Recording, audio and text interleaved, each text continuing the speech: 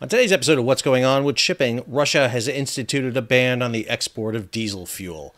I'm your host, Sal Mercogliano. Welcome to today's episode. So we're very familiar with energy bans coming out of Russia. We've seen price caps being put on Russian crude oil. Then we saw it put on Russian diesel fuel. But now we're seeing a ban on export of diesel fuel from Russia being imposed by Russia. And the question is, what is that going to do to the global energy market? We're coming into fall and winter. This is just when we'll see diesel want to spike. And now all of a sudden, we're going to see a disruption in the flow of that diesel fuel. What does that mean globally? What does it mean locally? What does it mean for the Russia-Ukraine war? That's what we're going to talk about. If you're new to the channel, hey, take a moment, subscribe to the channel and hit the bell so you'll be alerted about new videos as they come out. All right, so here's the story by Greg Miller over at FreightWaves. How will Russian ban on diesel exports impact the global energy trade? Product tanker shipping rates could take hit from surprise move. And then this piece right here, Russian diesel exports ban is risky for Moscow and world alike from Bloomberg. Within the northern hemisphere, winter approaching, global diesel markets already tight. Russia has banned export of the fuel that's used for transportation, heating, industrial processes. Many analysts expect the halt to be temporary, but others see it as another example of Moscow weaponizing energy exports as its invasion of Ukraine enters a 20th month. So this is the traditional flow of Russian diesel here. This is a map by Scorpio Tankers. The solid blue line shows you where Russian diesel trades typically flow. And that's out of the Black Sea and out of the Baltic. Now, Baltic and Black Sea, very shallow oceans, not very big. And so you tend to get very smaller tankers coming out of there. And that diesel is flowing out of the Baltic to Northern Europe or out of the Black Sea into the Mediterranean, going to North Africa, going to Southern Europe, or going to Northern Europe. So basically very short distances for that diesel fuel.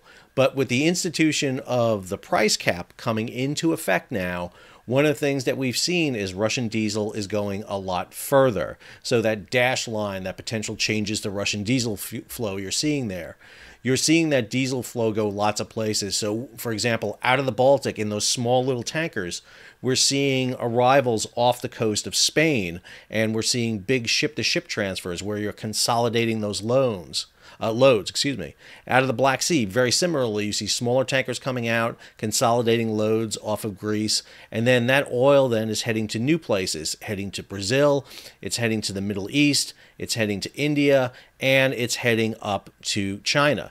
And so diesel is flowing all these different places. Now, the problem is that there is now not diesel going into Europe, and that has created these new flows. If you look at the yellow lines or gold lines here, this new flow of diesel, you're seeing diesel coming out of the United States, heading over to Europe. You see diesel coming out of the Middle East, out of Turkey, out of India, and even out of China. Yes, there's diesel flowing into China, but there's also crude oil. Large amounts of crude oil are coming into China. That's being bought by the Chinese.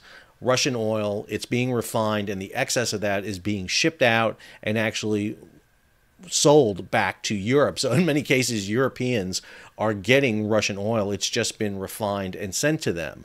And this is creating the disruption that we've been talking about. And what you see here is really the creation of two networks that are delivering oil. You have what is sometimes referred to as the dark fleet. This is that group of ships that are involved in the movement of Russian oil, especially now that Russian oil and Russian diesel have gone above the price caps.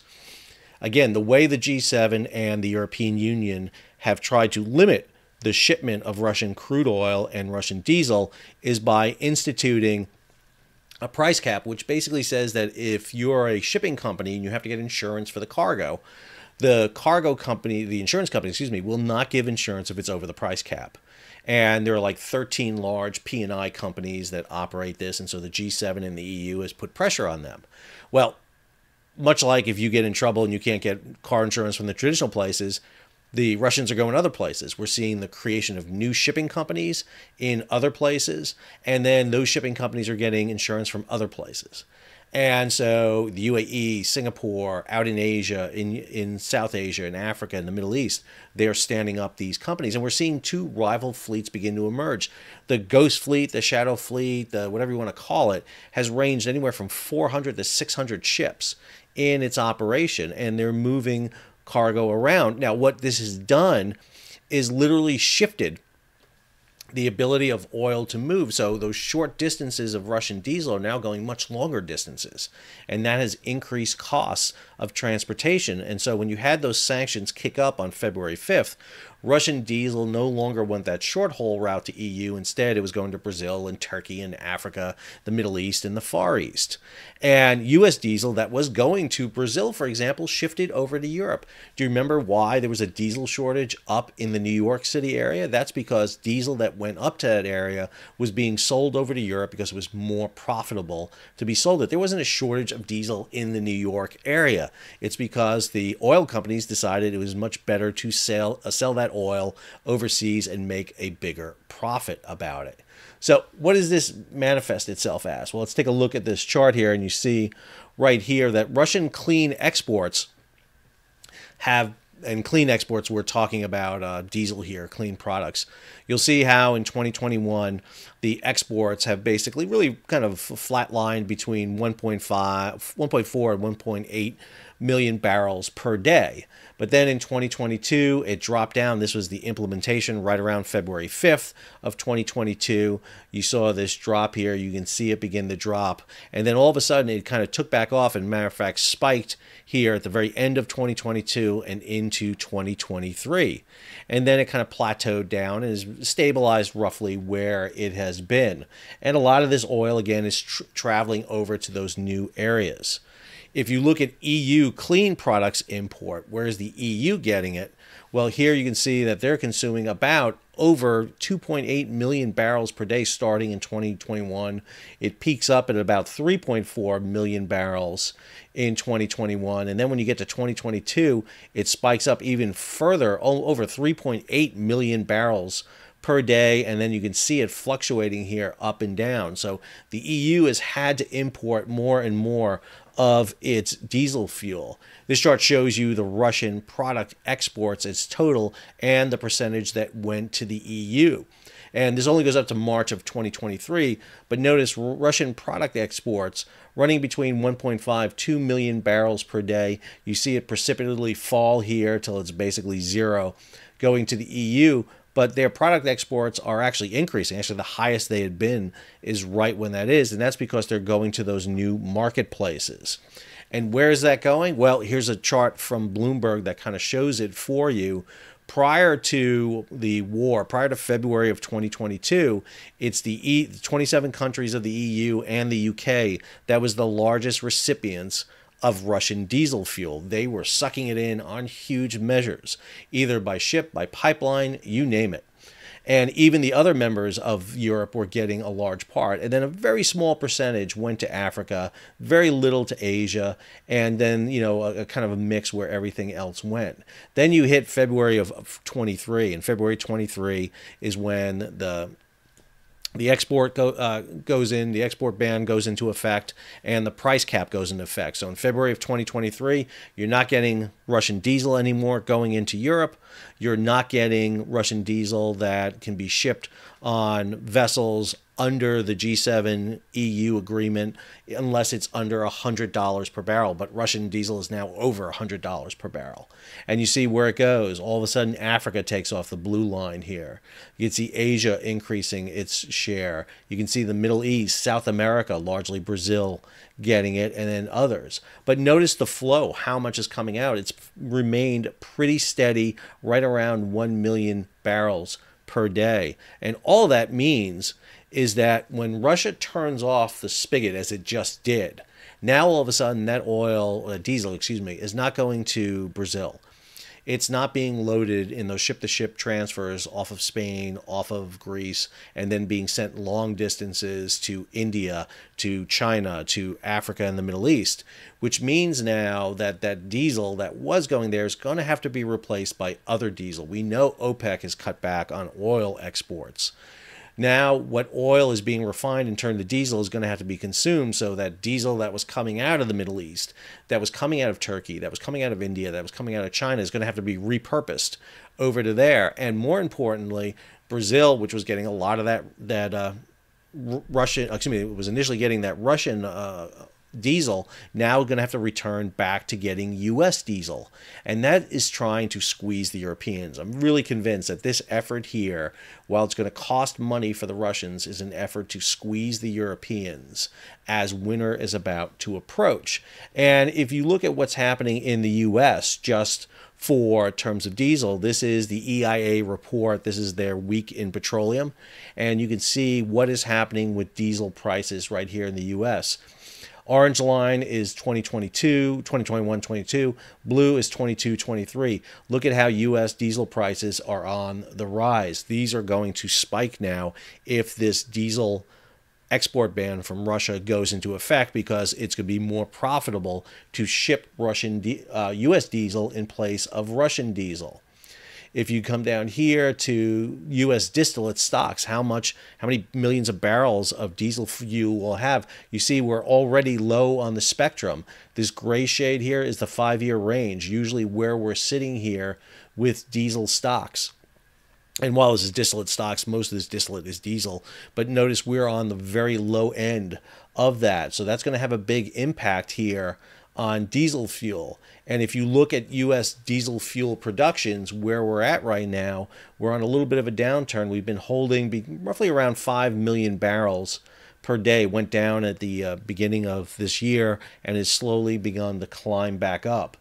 And now what we're seeing here is that move. And if you look at demand, what happens with demand? Notice here how in October there's all of a sudden that huge spike. This is last year's demand. It begins to go up. And then if you follow that demand here, you can see where it goes into the winter time. And now we're already seeing that demand being up a lot higher, and it's about to take that upward swing.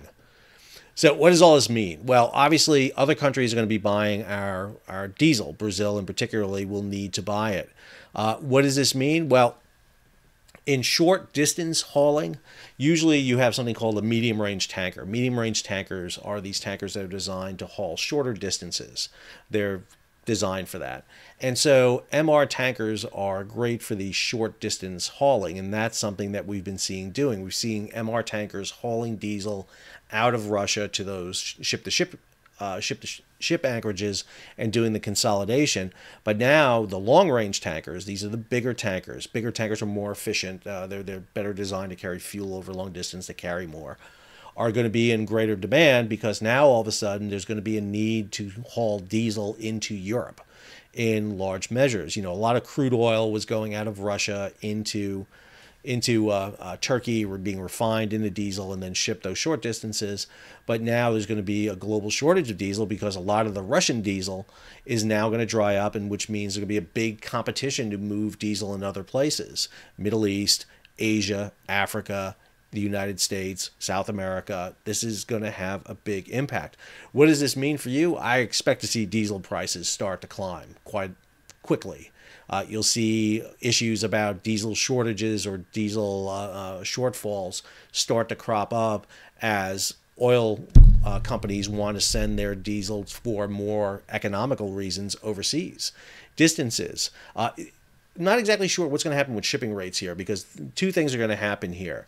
The ships involved in the dark fleet are going to shift back over to the traditional hauling of cargo. And so you're going to see a surge of ships into the traditional shipping lanes. That could depress freight rates. So you may see the freight rates of companies go down. At the same time, if you're hauling less commodities over longer distances, that's going to have a push on the freight rates too, and could push them back up. So not exactly sure where freight rates fall out on this. I think it's going to be really interesting, the companies that have the different fleets, the MR, LR fleets, how they fall out here. But what I do know is this is a big move by Russia. I am not sure how long they can do this for, until it hurts their economy to the point of damage for money-wise.